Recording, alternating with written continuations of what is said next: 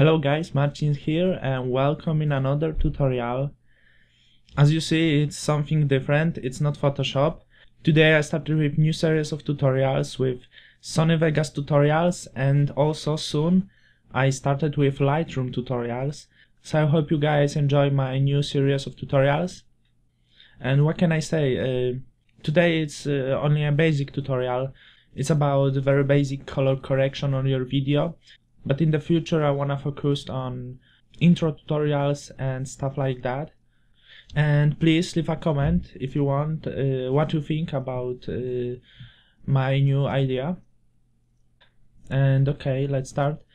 Here is a random video, as you see. And you have two ways to edit your colors. First is click here on Video FX. And here you have all the tools to edit your video, or you can click on this small icon on your video called Event FX, and now all the tools are here.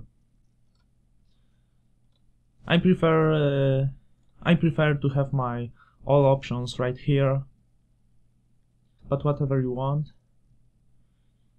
I unclick my mute because I don't need to.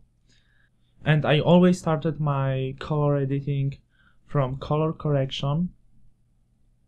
Click default and drag it to your video. And here you have few parameters: low, medium and high. I only use medium, and here I add some warm color. As you see, it's a little different. The second tool I always use is color curves. The same, click and drag it to your video. And using curves, add some lights and contrasts. Now it looks so much better for me.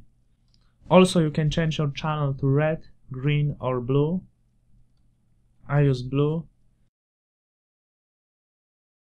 to add more yellow color.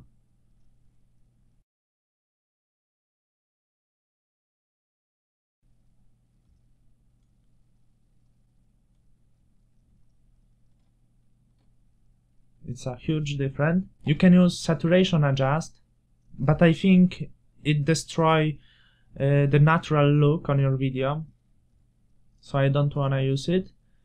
And then use Sharpen to make your video more sharpen. Sharpen gives you some better quality look and something like that.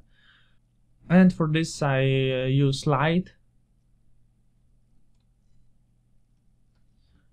But on this video, as you see, it can be a little too strong, so I change my amount to 200, not too much, but it still looks great. And the last tool I usually use to video editing is soft contrast. I only want a vignette, but it doesn't matter what you choose right now. I click this, drag it to my video, and now I don't want this contrast. You can change your strength change if you want, but it's not necessary also. So then click vignette. Exterior effect, change to black. Softness, drag it to 50, it's max. Corner radius at 100, and then change your strength to 70 or 60.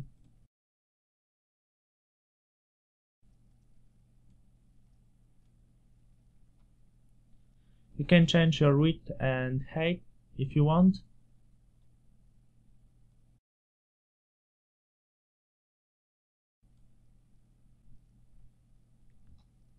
And okay.